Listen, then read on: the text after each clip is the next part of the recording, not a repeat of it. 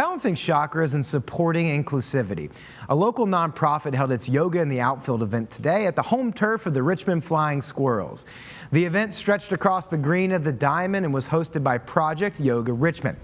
They're reaching for their goal of making yoga accessible and affordable for people of all abilities. The organization says it hopes to give as many people as possible the opportunity to tap into the power of yoga while also creating stronger, healthier communities.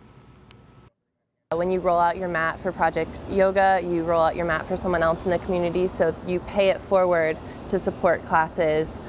With our community programs, we have yoga for seniors, yoga for youth, yoga for recovery, trauma-informed yoga.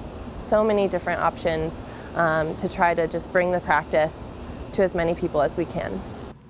For more information on Project Yoga Richmond, go to projectyoga richmond.org.